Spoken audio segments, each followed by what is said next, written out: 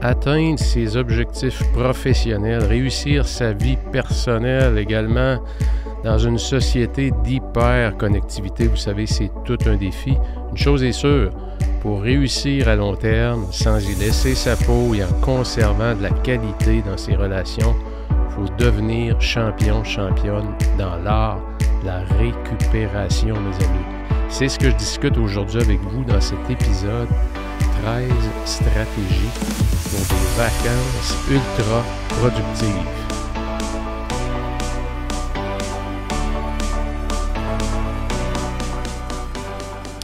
D'entrée de jeu, je vous dis tout de suite, j'ai mis près de 15 ans. 15 ans pour arriver à implanter ces stratégies. Alors, je vous invite à pas juste écouter passivement, mais à prendre des notes parmi les stratégies que je vais vous partager. Et ne pas essayer du jour au lendemain à dire « My God, c'est bon ce matériel-là, je vais faire ça ». Allez-y à votre rythme. Allez-y au rythme où vous êtes. Si ça m'a pris autant d'années, c'est parce que je me suis construit, comme on se construit toujours au fil des ans. On devient une meilleure version de soi-même année après année. Et c'est comme ça que graduellement, on améliore la qualité de ses relations, on améliore la qualité de sa santé, on devient mieux calibré. Et croyez-moi, prendre des vacances qui sont productives, prendre des vacances où on redonne en cadeau le temps que notre environnement, notre garde rapprochée, notre conjoint, notre conjointe, nos enfants qui nous ont permis d'avoir ce temps-là où on a travaillé parfois trop, parfois un peu plus qu'on aurait voulu, parfois par obligation, parfois par choix, mais de redonner ce temps de qualité-là à nos proches, à ceux qu'on aime, c'est un art qui se développe au fil du temps. Et je vous invite donc à, je vous dirais pour chacun des points, à les prendre comme des points de réflexion et de vous poser la question, est-ce que ça s'applique à moi? Est-ce que j'aurais pas à travailler sur ce point-là? Je vous rappelle aussi qu'il y a eu, quand je dis 15 ans, dans mes premières années, les vacances, c'était un peu un moment pour moi pour me refaire une santé. Parce que j'étais tellement mal calibré, j'étais tellement investi dans mon travail, j'avais certainement pas la maturité émotive à l'époque avec les responsabilités que j'avais. Donc, je gardais tout en dedans de moi. J'arrivais à mes vacances 2 semaines avant. Déjà, je commençais à aller chez le chiro, chez le physio. Mon dos était bloqué. J'avais mal au cou, des brûlements d'estomac. Dans le fond, c'était des symptômes de mon corps qui criaient « à l'aide, arrête-toi, Pat. Pat, ce que tu fais, c'est pas sain. Tu n'as pas un rythme de vie qui est sain. » Et les vacances, pour moi, c'est ce qui m'a sauvé.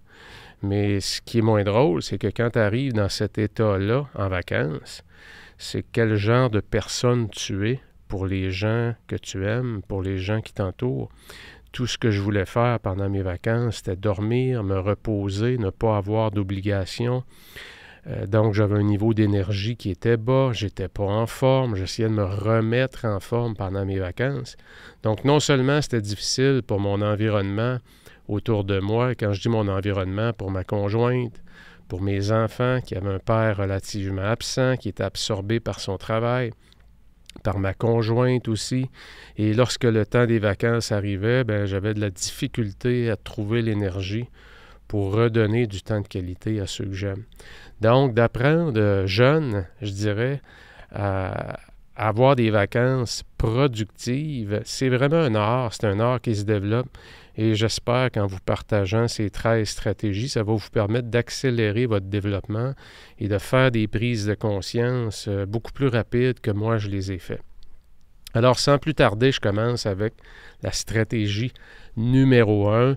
Eh bien, elle est très simple, c'est que sur une échelle de 1 à 10, vous devez décider à l'avance du niveau de déconnexion que vous voulez avoir pendant vos vacances. C'est 1, je veux un niveau de déconnexion complet, donc c'est 100%, c'est total, et le niveau de déconnexion 10, dans le fond, je suis en vacances, mais c'est comme si j'étais au travail.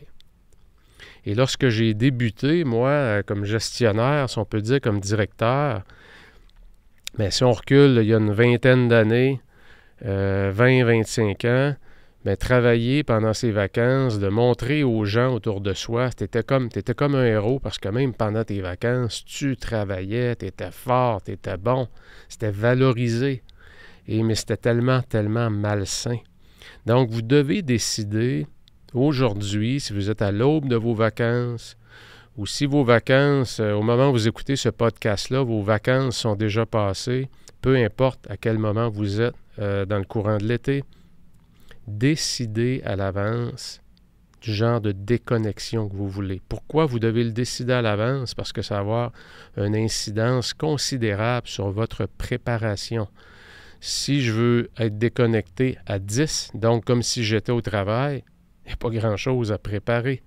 Vous devez juste préparer votre famille, votre conjoint, votre conjointe, vos enfants, parce que papa ou maman, pendant qu'on est en vacances, va continuer à travailler. C'est ça que ça veut dire. Il ne faut pas l'oublier. Il y a un prix à payer.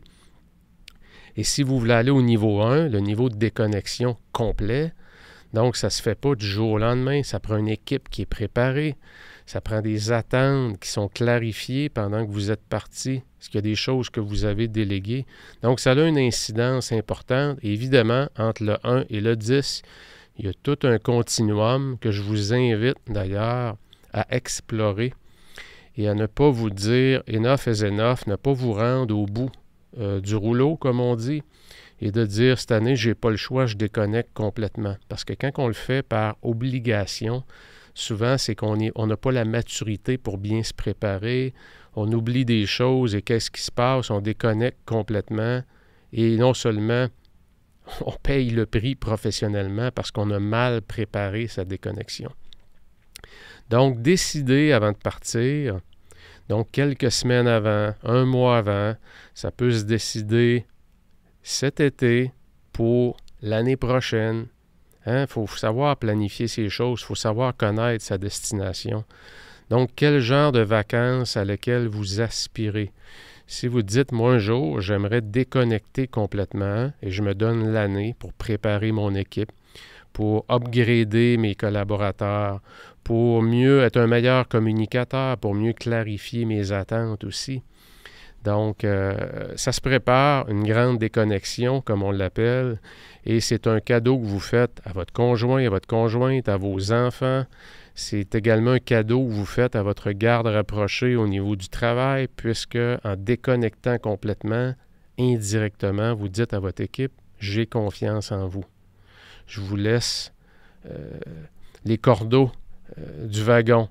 Je vous laisse gérer pendant que je suis parti et j'ai confiance que vous allez prendre des bonnes décisions. Vous faites un cadeau également à votre santé mentale. Vous faites un cadeau également à votre corps, à votre esprit. Vous pouvez éliminer peut-être des tensions qui existent dans le couple, parce qu'on le sait, lorsqu'on travaille beaucoup, lorsqu'on s'investit, lorsqu'on est à la maison et qu'on est dans notre esprit au travail ou encore sur le téléphone en train de gérer des textos, des courriels, on n'est pas complètement présent et il se développe un certain niveau de tension dans le couple ou avec les enfants. Donc, les vacances, c'est un moment pour essayer d'éliminer, de faire un reset complet dans vos relations. Alors, c'est des raisons pourquoi j'ai transité, comme je vous dis, en l'espace de 15 ans, d'un niveau de déconnexion où c'est comme si j'étais au travail, donc j'étais à 10 en termes de déconnexion. Et dans mes dernières années, avant de quitter le poste que j'occupais, pour ceux qui connaissent un peu mon histoire, j'étais chef de l'exploitation pour les opérations canadiennes d'un groupe japonais. Et pendant ces années-là, j'avais quand même beaucoup d'employés. Mais dans mes dernières années, en 2018, lorsque j'ai quitté, je peux vous dire que j'avais atteint le niveau de déconnexion complet. Et vous allez voir certains trucs, certaines stratégies que je vais vous partager qui vont probablement vous faire sourire ou rire même, qui m'ont permis vraiment, au fil des ans, de vraiment, vraiment décrocher en sachant que si jamais il arrivait quelque chose qui était ultra, ultra important et que je devais être impliqué, il y avait des canaux de communication qui étaient disponibles pour me rejoindre sans que j'aie, comme on dit en bon québécois, à monitorer mon cellulaire en tout temps ou à garder mon cellulaire ouvert au cas où il y aurait une urgence. Donc, il y a des façons justement de profiter de la grande déconnexion en demeurant disponible dans le cas de grande urgence. Évidemment, vous aurez à définir vous-même quelle est la définition d'une grande urgence. Sinon, vous ne serez pas dans la catégorie de la grande déconnexion. Point numéro 2, 2 semaines avant votre départ, essayez de minimiser vos meetings. Pourquoi? Pour conserver votre temps, vous bâtir de la marge de manœuvre pour travailler sur les dossiers les plus importants, pour finaliser peut-être certains dossiers ou certains projets que vous ne voulez pas partir en vacances sans que ce soit terminé. Et vous le savez, ça prend toujours plus de temps que ce qu'on prévoit. On est toujours trop optimiste dans notre évaluation du temps pour terminer des projets, des dossiers. Donc, essayez d'éliminer 2 semaines avant vos vacances. Prenez votre agenda et ça se prépare, je vous dirais, 1 mois d'avance, 1 mois avant vos vacances. Vous regardez les 2 dernières semaines et vous commencez à annuler, éliminer, vous retirer de certains meetings. Si vous avez à avoir des rencontres peut-être avec votre supérieur immédiat pour lui dire « Écoute, Bernard, pendant les 2 dernières semaines, j'aimerais enlever ces 2 meetings-là. Je sais que ma présence est toujours requise, mais avec ta permission, j'aimerais pouvoir me concentrer sur ces 2 dossiers-là que je sais qui ont une importance majeure pour l'entreprise et j'aimerais mettre tous mes efforts avant de partir en vacances. Est-ce que ça te convient? » Donc, il y a des bonnes façons de communiquer. Il y a des bonnes façons d'aller chercher son accord. Si c'est vous qui êtes en position de leadership et que vous avez des meetings récurrents toutes les semaines avec votre équipe, vos équipes, mais écoutez, belle façon aussi de déléguer des tâches, de déléguer de la responsabilité, du pouvoir à vos équipes en leur disant que les 2 dernières semaines, avant vos vacances, vous ne ferez pas partie des meetings, justement pour vous concentrer sur certains dossiers dont vous pouvez mentionner l'importance. Et ça permet à votre équipe, encore une fois, d'upgrader, excusez-moi les anglicismes, d'upgrader leurs skills, leurs habiletés, de sentir que vous leur donnez de la corde, de la marge de manœuvre, indirectement, ce qu'on dit comme message, j'ai confiance en vous que vous allez prendre les bonnes décisions, vous allez faire progresser les projets, les dossiers dans la bonne direction. Donc, 2 semaines avant votre départ, vous bâtissez de la marge de manœuvre pour vous concentrer sur vos dossiers les plus importants. Et peut-être, parenthèse par rapport aux dossiers importants, je vous invite à toujours catégoriser vos dossiers en ce qu'on appelle vos dossiers ou vos tâches, ce qui est stratégique et ce qui est tactique. Donc, 2 semaines avant, faire la liste des 3 dossiers maximum ou 3 projets qui doivent absolument progresser ou être terminés. On parle de dossiers stratégiques. Et faites-vous une autre liste. C'est la liste des tâches tactiques. Des tâches, c'est peut-être certains appels qui doivent être faits, certaines communications, peut-être certaines rencontres, que ce soit en virtuel ou en présentiel. C'est peut-être une discussion avec un client en particulier, parce que vous savez que vous êtes dans une étape proche du renouvellement et avant de partir en vacances, vous voulez avoir un contact, au moins avec le client, que ce soit par téléphone, en présentiel, peu importe. Donc, c'est ce que j'appelle tout le tactique. Donc, mélangez pas le stratégique et le tactique. Vous faites de la marge de manœuvre pour attaquer vos dossiers stratégiques. Vous conservez vos matinées, comme on l'a vu dans certains épisodes, les avant-midi stratégiques, les après-midi tactiques. Et vous conservez votre liste de tactiques, très important de bien la définir. Ça se peut qu'il y ait beaucoup de choses, qu'il y ait une liste assez élaborée, mais c'est ça qui va faire vos 2 semaines précédant vos vacances.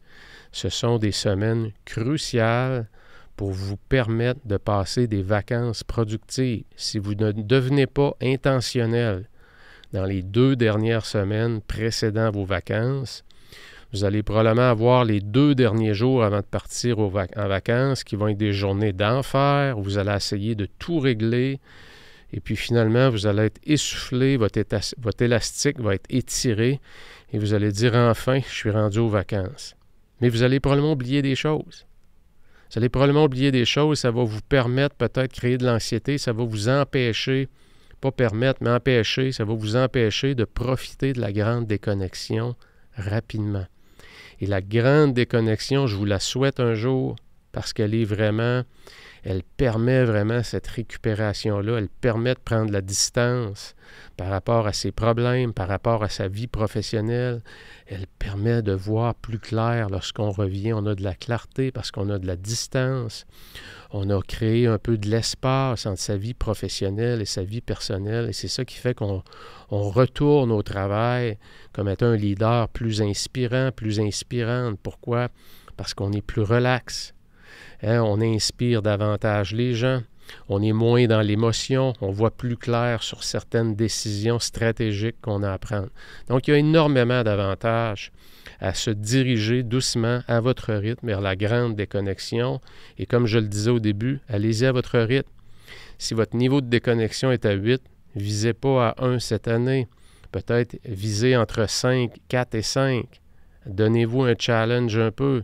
Vous pouvez demeurer quand même disponible, avoir certains contacts pendant vos vacances sans complètement déconnecter. Mais je vous jure que de goûter à la grande déconnexion, ça se prépare. Et lorsque ce n'est pas préparé, que je me dirige malgré tout dans la grande déconnexion, ça crée souvent beaucoup de frustration. De frustration pendant les vacances ou des surprises qu'on n'aime pas au retour. Et là, qu'est-ce qui se passe? Tous les bienfaits qu'on a eus des vacances pendant les 2 dernières semaines, les 3 dernières semaines, on les perd en l'espace de 24 heures en revenant au travail parce qu'on retombe dans l'émotion, on retombe dans la frustration. Donc, préparez votre départ 2 semaines avant en faisant vos devoirs pour garder de la marge de manœuvre et attaquer vos vrais projets ou vos priorités stratégiques et de bien gérer toutes vos obligations et vos tâches tactiques. Point numéro 3, très rapide, très simple, c'est d'aviser vos collègues, de ne pas oublier d'aviser la réceptionniste et tous ceux qui doivent être au courant de vos dates de vacances ou de votre niveau de déconnexion, bien important. Trop souvent, les gens sont en vacances, on a les dates de vacances, mais on n'a pas le niveau de déconnexion. Il y a des gens qui veulent rester connectés pendant leurs vacances et c'est tout à fait correct. En passant, là, il n'y a pas de bon ou de mauvais. Il y a des avantages à chacun. Il y a des avantages à profiter de la grande déconnexion, comme j'en parle. Mais il y a aussi certains avantages professionnels à rester légèrement connecté. Si je veux être à 8, exemple, si je veux être à 2, 3, parce qu'il y a un client pendant mes vacances, que je veux absolument être présent lors de l'appel conférence, et c'est tout à fait correct, parce que c'est peut-être un client vraiment majeur, c'est un gros deal qu'on est en train de régler, et pendant mes vacances, je veux m'assurer que ce client-là voit que je suis présent.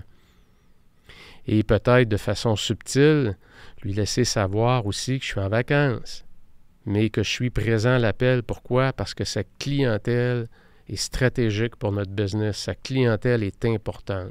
Et c'est pour ça que pendant mes vacances, je suis présent. Donc, sortez de votre jugement. Sortez de votre jugement. Je sais qu'aujourd'hui, dans la société dans laquelle on vit, les gens qui décrochent complètement la grande déconnexion, elle est extrêmement valorisée. Et les gens qui travaillent un peu pendant les vacances, c'est souvent mal vu un peu. Moi, je dis, sortez de ce jugement-là. On n'est pas ici pour juger, on ne connaît pas la réalité professionnelle et la vie personnelle d'aucune personne de façon intime. On connaît la nôtre et on a nos décisions, nous, à prendre. Laissez le jugement de côté. Vous allez vous éviter du stress. Et comme on dit en anglais, « run your own race ». Hein? Vous courez votre propre marathon à votre rythme. Donc, vous êtes où dans votre déconnexion et vous voulez aller où également. N'oubliez pas une chose, quand je dis qu'il ne faut pas juger, si vous êtes dans une entreprise où la culture d'entreprise ne favorise pas la grande déconnexion, bien, ça va être difficile pour vous de vraiment déconnecter parce que pendant que vous allez être en vacances, vous allez probablement vous sentir coupable. Et qu'est-ce qui est le plus grand prix à payer? Sentir de l'anxiété et de la culpabilité pendant ces vacances parce que je suis déconnecté complètement ou juste me connecter 2 points de contact avec mon équipe pendant la semaine 2 points la semaine suivante ou une fois par semaine. Et juste ça, peut-être, ça va suffire à me permettre à éliminer mon anxiété et profiter pleinement de mes vacances. Donc, c'est pour ça que je dis qu'il y a un continuum entre le 1 et le 10 et qu'on ne doit certainement pas aller dans le jugement parce qu'on ne connaît pas toutes les subtilités qui font qu'on peut être à 10 ou à 1. On ne connaît pas non plus les valeurs de chacune des entreprises. Il y a des milieux de travail où c'est extrêmement mal perçu de rester connecté pendant ses vacances aussi à l'autre extrême. Et pourtant, il y aurait peut-être certains bénéfices à être présent justement à un meeting. Vous allez me dire « Ouais, mais Pat, es-tu malade? » Non, non, je ne suis pas malade. Je regarde juste les choses de façon froide, de façon un peu plus pragmatique. Et croyez-moi, parce que je l'ai fait aussi pendant mes vacances, de prendre certains appels pour un gros client qui représentait au-delà de 10% du chiffre d'affaires de l'entreprise. Et ça me faisait plaisir de le faire. Je le faisais, ça lançait le bon message à mon équipe. Ce qui est important, c'est que je puisse profiter, un coup que l'appel était terminé, de revenir en mode vacances. Alors, avisez tout le monde de vos vacances, de vos dates, et quand je dis tout le monde, c'est vos collègues, la réceptionniste, et également de votre niveau de déconnexion. Ça va permettre aux gens de communiquer avec vous ou pas, ou d'attendre, de communiquer avec vous, ne pas remplir votre boîte de courriel inutilement, tout dépendant de votre niveau de déconnexion. Stratégie numéro 4, je l'ai appelée la règle du numéro 2. Et c'est quoi la règle du numéro 2? J'ai développé ça au fil des ans. Je crois que dans une entreprise, peu importe le poste que vous occupez, les responsabilités que vous avez, il y a toujours une personne vraiment en qui on a une confiance presque aveugle, à qui on fait vraiment confiance. Et c'est ça la règle du numéro 2. C'est qui votre numéro 2? Qui peut vous remplacer? Si vous êtes le numéro 1, c'est qui votre numéro 2? C'est qui cette personne en qui vous avez une confiance importante? Pourquoi? Parce que vous savez qu'elle va prendre des bonnes décisions pendant votre absence. Elle partage les mêmes valeurs que vous par rapport à vos ressources financières, vos ressources humaines, vos ressources matérielles. Vous savez que le processus décisionnel va être très semblable au vôtre. Donc, vous partez comment? L'esprit tranquille. Parce que vous savez que s'il y a une crise et que votre intervention est nécessaire, mais qu'elle ne doit pas nécessairement être immédiate, vous savez que cette personne-là va mettre les choses sur hold et va dire à l'équipe, on va attendre que Pat revienne et ce dossier-là, on va le régler à ce moment-là. C'est ça la règle du numéro 2. La numéro 2, c'est de déléguer des tâches spécifiques et des responsabilités à des personnes de confiance, mais particulièrement à une personne spécifique.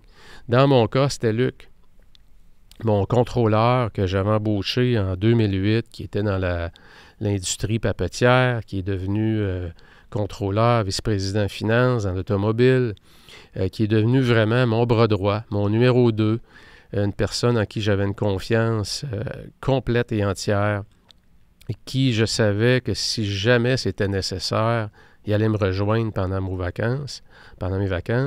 J'avais une ligne particulière pour qu'il puisse me rejoindre, mais c'est jamais arrivé. C'est jamais arrivé parce que je partais l'esprit vraiment tranquille. Et n'oubliez pas aussi, comme je le disais, de déléguer pendant vos vacances, oui, à votre numéro 2, qui lui peut faire des suivis sur des tâches déléguées à d'autres directeurs ou à d'autres personnes. C'est vraiment une personne de confiance. Vous pouvez avoir une rencontre avant de partir. Vous lui donnez toute la liste des choses qui ont été déléguées, puis vous lui demandez de faire des suivis. Et vous partez comment? L'esprit tranquille, parce que vous savez que c'est une personne qui est excessivement fiable. Donc, ça fait grandir toute votre équipe de délégués, ça fait grandir vos collaborateurs, et ça vous permet aussi, lorsque vous déléguez, ça vous permet de planifier votre semaine de retour immédiatement. Vous rencontrez Martine, tu te gardes Martine pendant les 2 prochaines semaines, je suis parti, ce dossier-là, j'aimerais ça que tu t'occupes de telle partie. Et à mon retour, on se voit le jeudi. Si tu veux prendre ton agenda, jeudi après-midi, 2 heures, est-ce que ça te convient? J'aimerais ça que tu me fasses un suivi sur le dossier, tu me dises comment ça a progressé. Puis écoute, si tu as le goût de faire avancer le dossier davantage, tu ne te gênes pas, sois bien à l'aise. Hein, ça vous permet de lancer des petits challenges à vos équipes et d'avoir des belles surprises au retour.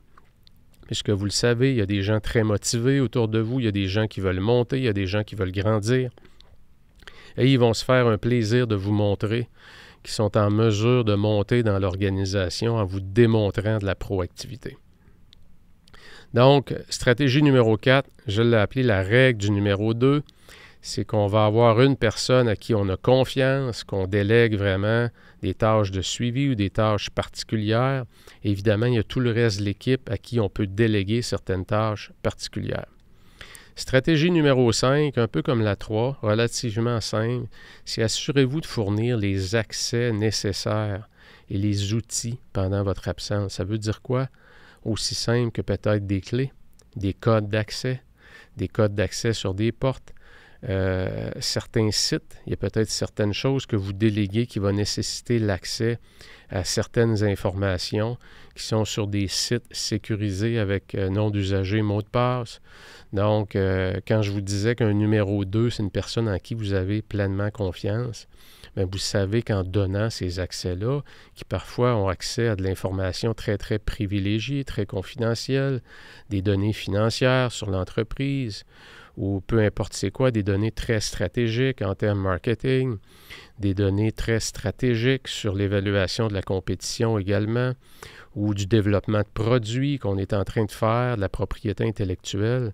Donc, vous voulez avoir une personne en qui vous avez pleinement confiance, mais assurez-vous que vous ne ralentissez pas la délégation parce que vous avez oublié de déléguer des choses, des accès qui sont nécessaires pour faire progresser vos dossiers ou vos projets. Stratégie numéro 6, un grand classique. Activez votre message d'absence.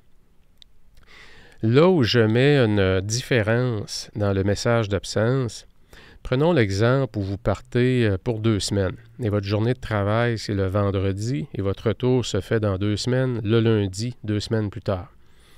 Ce que je vous recommande, et qui a été vraiment game changer dans mon cas, c'est d'activer votre message d'absence le jeudi.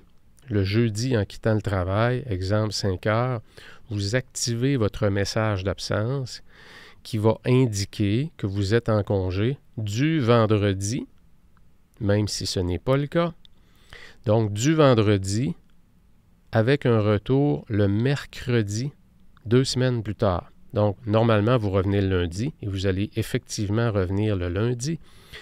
Mais ce que ça fait soudainement, c'est comme votre message d'absence est activé pour le vendredi avant votre départ et 2 jours suivant votre arrivée, vous venez de vous gagner 3 jours. 3 jours où il n'y a personne qui vous envoie des communications, s'attend à avoir des réponses de vous. 2 jours, la dernière journée particulièrement, où vous diminuez votre pression, vous êtes davantage en mode stratégique, vous avez le temps de rencontrer votre équipe, peut-être faire une marche, voir certains employés. Donc, ça vous donne la marge de manœuvre à votre dernière journée de travail et particulièrement au retour. Ça vous donne 2 belles journées pour bien gérer votre retour. N'oubliez pas, quand je dis d'activer votre message d'absence, c'est non seulement courriel, n'oubliez pas la boîte vocale du cellulaire, la boîte vocale peut-être de votre ligne dure si vous en avez une au bureau. Assurez-vous que tout est synchrone, comme on dit, qu'il est synchronisé partout. Et ça va vous permettre de garder de la marge de manœuvre pour vous, pour les choses qui sont vraiment importantes. La numéro 7, stratégie numéro 7, c'est ajuster votre signature de courriel. Donc, 1 mois avant vos vacances, je vous invite à modifier la signature de votre courriel pour y indiquer les dates de vos vacances à venir. Et là, vous allez mettre dans vos dates de vacances, du vendredi, je serai à vacances en compter du vendredi, avec un retour le mercredi. Donc, vous indiquez dans la dernière ligne, sous votre signature, veuillez noter que je serai en vacances et là, vous mettez les 2 dates, et avec le mardi inclusivement, un retour le mercredi.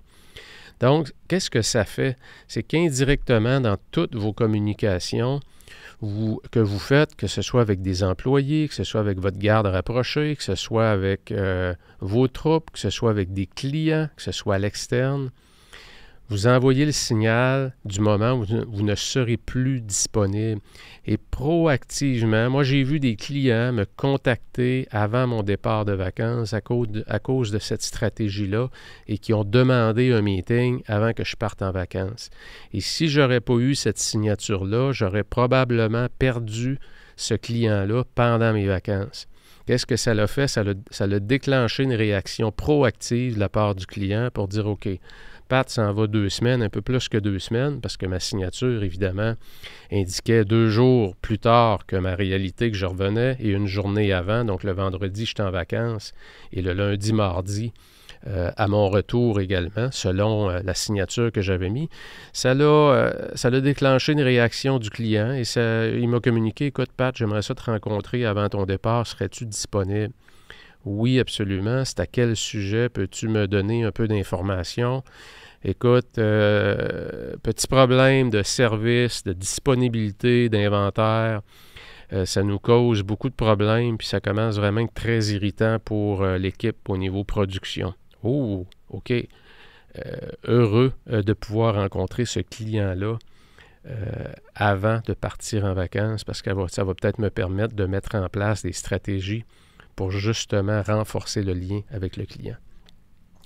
Donc, ajustez votre signature de courriel pour y indiquer vos vacances à venir.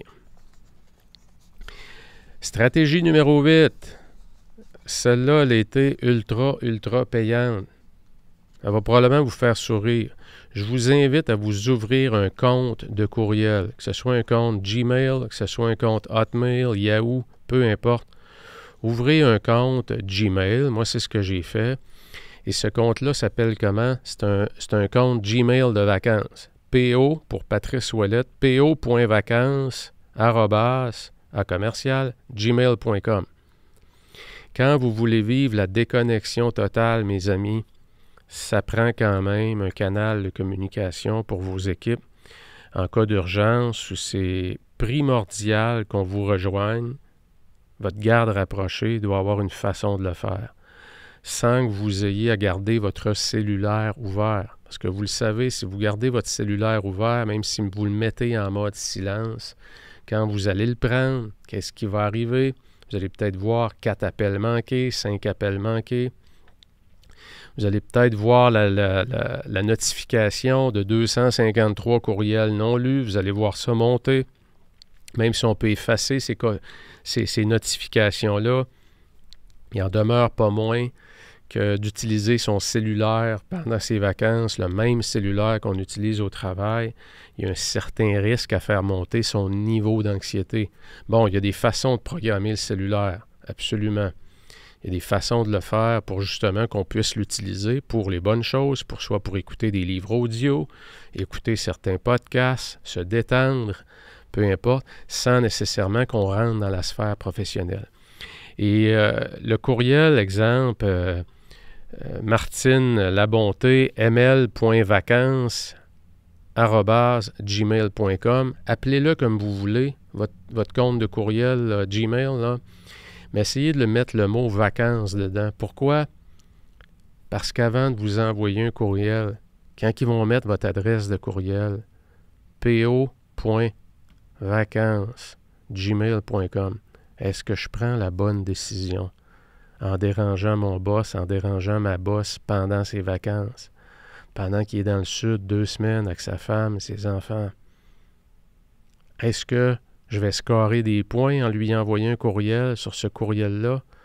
Ou au contraire, mon boss va se dire « Ouais, Martine ou Bernard, c'est peut-être pas encore beaucoup de croûte à manger avant d'être plus mature dans ses décisions, de mieux gérer son anxiété. » Hein? Donc, ça va vous permettre de garder malgré tout une porte ouverte si jamais il y a quelque chose de vraiment important. Et votre numéro 2, lui, va savoir qu'est-ce qu'il doit vous envoyer par là. En 10 ans à utiliser cette stratégie-là, j'ai reçu un courriel. un courriel en 10 ans, parce que c'est un courriel qui est non publié, donc personne ne peut l'avoir. Donc, ça vous permet, à chaque jour ou 2 jours, juste d'aller jeter un petit coup d'œil sur cette boîte de courriel-là. Il n'y a jamais rien qui rentre dedans, à part les publicités, parce que Gmail publie les nouveaux courriels, ou parfois on va utiliser ce courriel-là pour s'abonner à des infolettres ou des choses du genre. Mais dites-vous une chose, ça a sauvé ma vie, ça m'a permis d'accéder à la grande déconnexion en m'ouvrant un compte de courriel exclusif pour les périodes de vacances. Bien important, évidemment, comme je l'ai mentionné, de donner ce courriel-là seulement à très, très peu de gens. Et de vous assurer qu'il y a une stricte confidentialité par rapport à ce courriel-là. Sinon, votre stratégie perd sa valeur. J'avais d'ailleurs laissé ce courriel-là à notre plus gros client.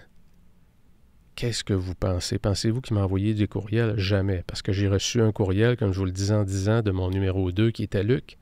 Mais ce client-là, ce que je lui lançais comme message pendant mes vacances, c'est Claude, ta business est importante.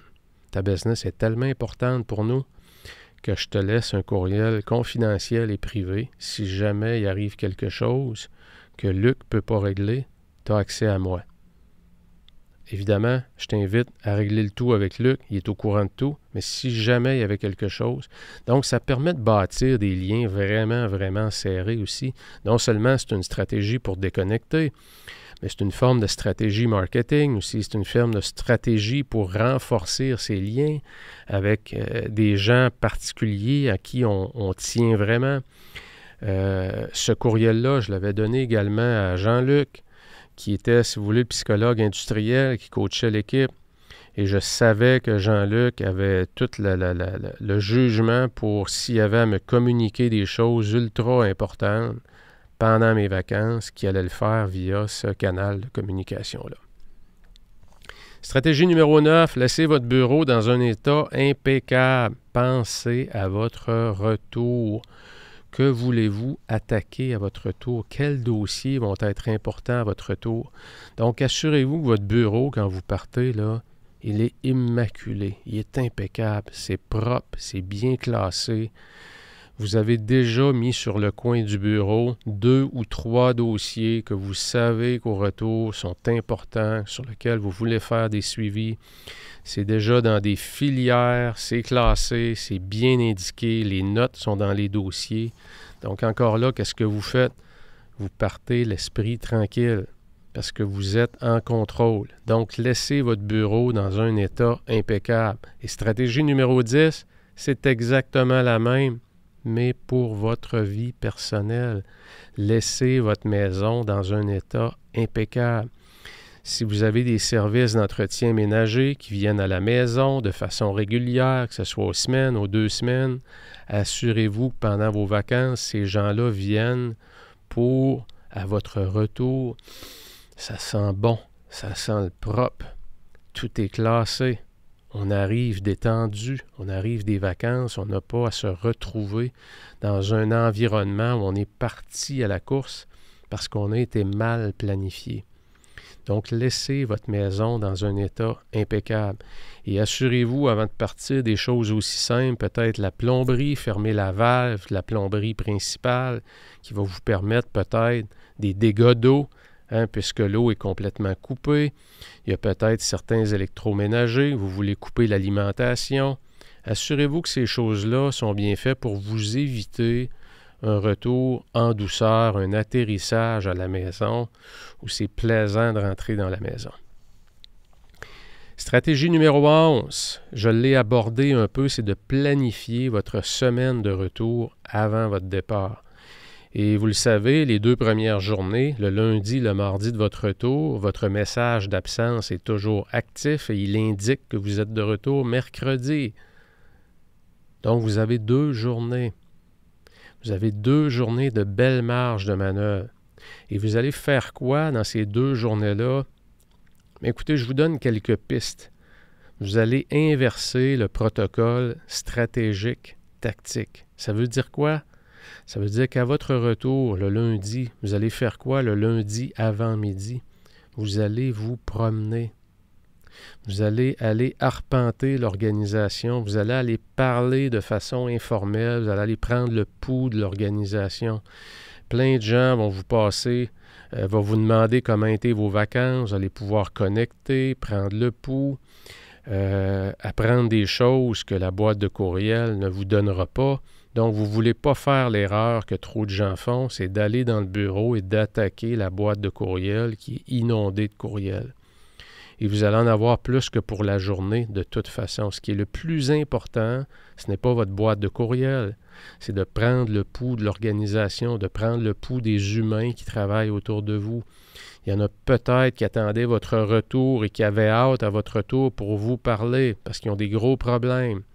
Il y a un problème avec un directeur qui a un leadership toxique et pendant vos vacances, qu'est-ce qu'il a fait? Il en a profité. Il en a profité pour abuser un peu de son autorité.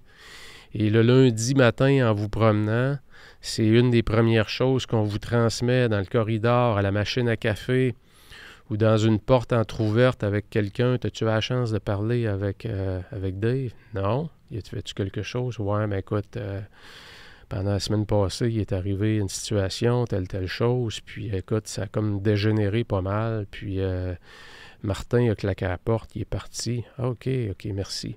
Hein, ça va vous permettre de découvrir toutes ces choses-là. Ça va vous permettre aussi d'entendre toutes les bonnes nouvelles, toutes les bonnes choses que l'équipe a fait pendant votre absence aussi, des records de vente qu'ils ont battus, ou encore il y a une personne qui s'est distinguée.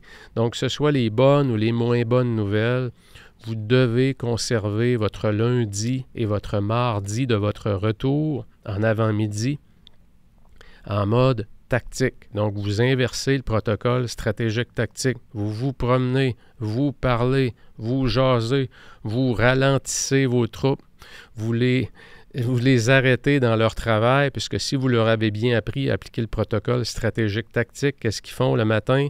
Ils vont être en mode stratégique. Et vous allez faire quoi? Vous allez les déranger. C'est parfait. C'est parfait. Vous voulez prendre le pouls de l'équipe. OK? Donc, c'est peut-être bon aussi de vous dire, puisque comme je l'ai dit, les avant-midi, donc, vous prenez le pouls de l'équipe. L'après-midi, vous faites quoi? Bien là, c'est le temps. C'est le temps d'aller dans votre bureau, vous enfermer et doucement passer à travers votre boîte de courriel. Et la beauté de l'exercice, c'est qu'il y a probablement plusieurs courriels que vous allez pouvoir simplement effacer. Pourquoi? Parce que vous allez avoir été mis de la situation pendant vos marches dans l'entreprise, pendant le contact que vous avez eu, et ça va vous éviter d'avoir à lire les romans et toute la chaîne de courriels d'un événement, dans le fond, donc qui vous a été résumé.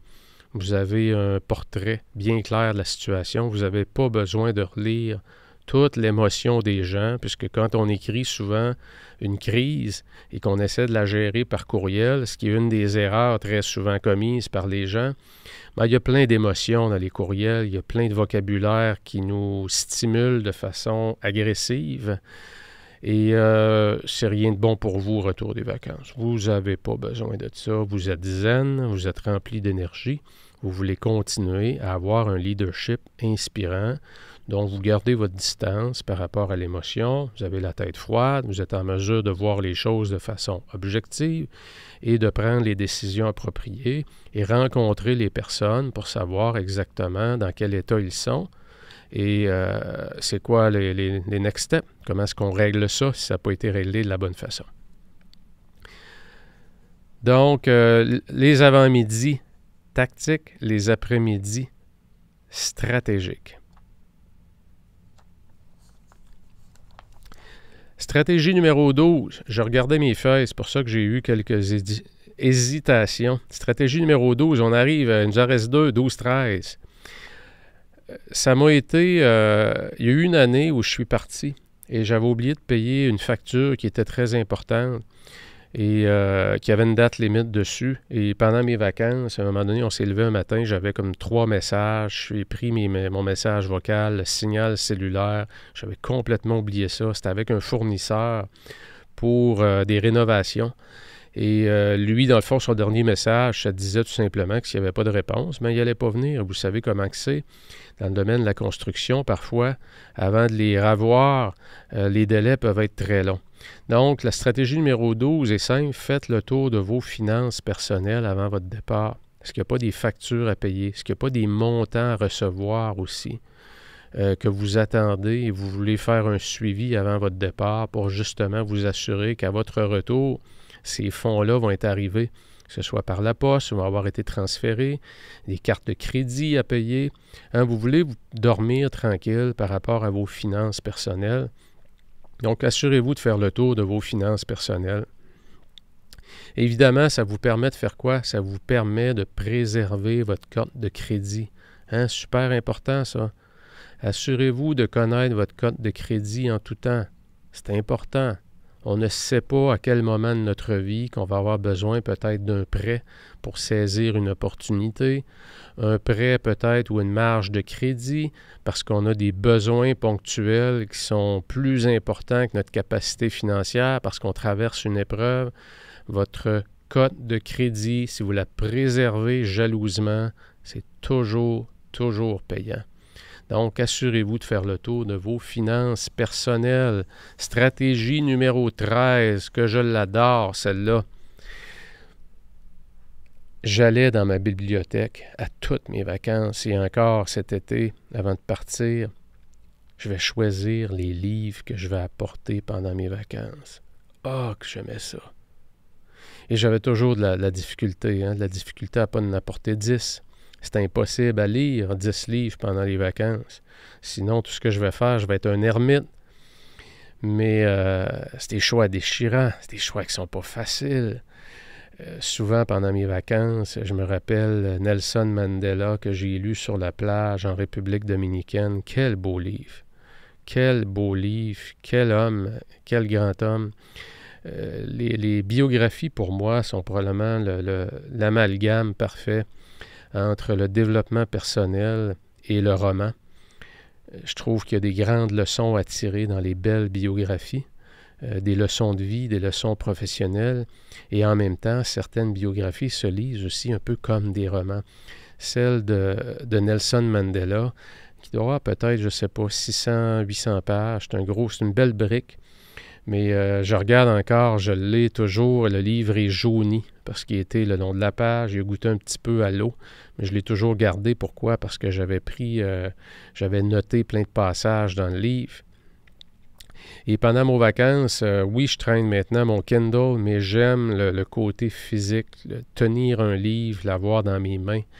Je trouve que c'est, pour moi, c'est quelque chose d'important, c'est quelque chose que j'apprécie, c'est quelque chose que j'aime. Et pendant les vacances, quand je suis au soleil, ma conjointe est couchée à côté de moi, elle aussi, elle relaxe. D'avoir mon livre à lire et pendant que je marche, parce que je suis un grand liseur en marchant, je marche très, très lentement en lisant. Ça m'a permis de prendre des marches, je vous dirais, de 2-3 heures sur la plage, de me rendre sur la plage en voyant toutes les autres resorts, comme on peut dire, sur la plage, et d'avancer doucement, les pieds qui baignent dans les vagues qui arrivent. C'est des moments magiques et qui sont agrémentés et amplifiés par la qualité des lectures que vous apportez avec vous. Donc, assurez-vous de choisir vos livres. Faites ça de façon un peu, je dirais pas un peu, très intentionnelle. Assurez-vous de choisir des choses qui vont vous inspirer. N'hésitez pas à amener des romans aussi. Ça peut être un roman tout simplement pour s'évader, pour permettre à l'esprit de complètement déconnecter. Vous savez, quand on embarque dans un roman, dans une histoire fictive, et on oublie tout. On est dans un monde parallèle, dans un autre monde. Donc peut-être que pour vous, le roman va être parfait. Je vous invite peut-être à mettre de côté tout ce qui est développement professionnel, tout ce qui est relié au travail. C'est pas une obligation, mais ça permet vraiment de profiter de davantage de déconnexion pendant les vacances. C'est peut-être pas le moment d'essayer de demeurer focusé sur des habiletés professionnelles. C'est davantage le moment, je pense, justement, de déconnecter complètement de tout ça pour revenir davantage rempli d'énergie. Alors voilà, c'est les 13 points Et je vous en rajoute deux points bonus, mais tellement simples. Assurez-vous de vous assurer. Je parlais ce matin avec une personne dont leur fils est allé en Floride et il s'est assis sur une rampe d'un pont pour prendre une photo. Il a basculé et il est tombé. Multiples fractures à la colonne, au cou évidemment qui fait partie de la colonne. Le cou, la colonne, poumon perforé. Il est entré à l'hôpital à Miami. Doit subir d'autres interventions chirurgicales à la colonne. Comment vous pensez que ça va coûter tout ça aux États-Unis en plus, en dollars US, non seulement, taux de change, mais aussi la facture est drôlement différente de la nôtre ici. Et il n'y avait pas d'assurance, le jeune. C'est les parents qui vont être prêts qu'un bill de quoi? 200 000, 300 000? Oui, la RAMQ va rembourser la portion pour le même... La même, si vous voulez, activité médicale va être remboursée, mais il va y avoir une grosse différence à payer. Vous savez, ça peut complètement chambouler votre vie financière, ça peut complètement vous mettre sur les reins, ça peut vous obliger à vendre la maison, ne plus avoir d'équité. Pourquoi? Parce que vous n'êtes pas assuré. Assurez-vous de vous assurer. La raison principale, et j'en profite ici à la fin, pourquoi il y a eu un long délai entre mon dernier podcast et celui-ci, bien j'ai mon plus grand chum d'enfance est décédé sur le chemin de Compostelle en Espagne. Et heureusement, avant de partir, il avait pris des assurances, puisque ses parents, qui sont très âgés, Luc, mon grand chum, qui j'espère m'écoute, n'avait pas de conjointe ni d'enfant, donc de ce côté-là, c'était, disons, un peu moins compliqué, mais pour ses parents qui ont 85 et 84 ans, donc j'ai pris beaucoup de choses à ma charge et je l'ai fait vraiment de façon... Luc aurait fait la même chose si quelque chose de semblable me serait arrivé.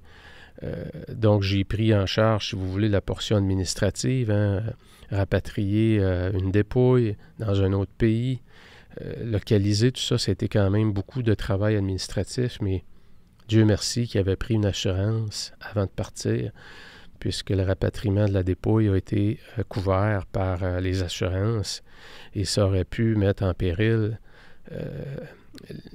les finances de ses parents. Et donc, assurez-vous de vous assurer. Et si vous faites partie de ceux qui vous dites « Ah, moi j'en ai des assurances là, dans mon régime collectif, là, je paye déjà pour ça. » Savez-vous quoi? Faites sortir les clauses. Regardez qu'est-ce qui est assuré exactement et c'est quoi le montant des indemnités. Votre conjoint est-tu couvert aussi? Votre conjointe, vos enfants sont-ils couverts? Est-ce que c'est les mêmes couvertures?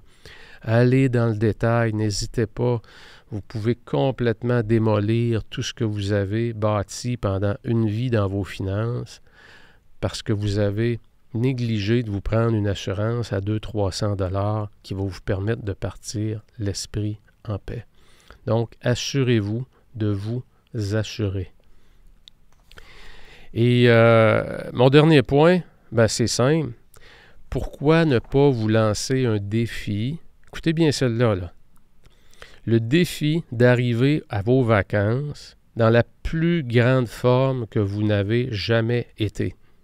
Je vous disais au début de l'émission qu'il y a eu une partie de ma vie où les vacances, c'était ma planche de salut.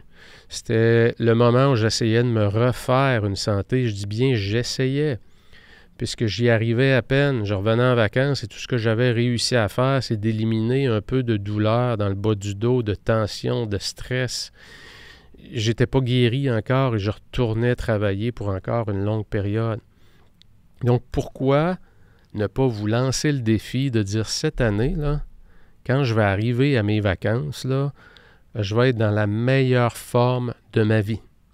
La meilleure forme que je n'ai jamais atteint. Ça va vous amener à quoi, ça, ce mindset-là? Ça va vous amener à quoi le fait qu'il y a une date précise à laquelle vous devez être dans une forme splendide, qui est la date du vendredi avant de partir en vacances. Ça va probablement vous amener à planifier vos semaines, votre mois précédent, vos 2 mois précédant les vacances de façon complètement différente au niveau de votre santé.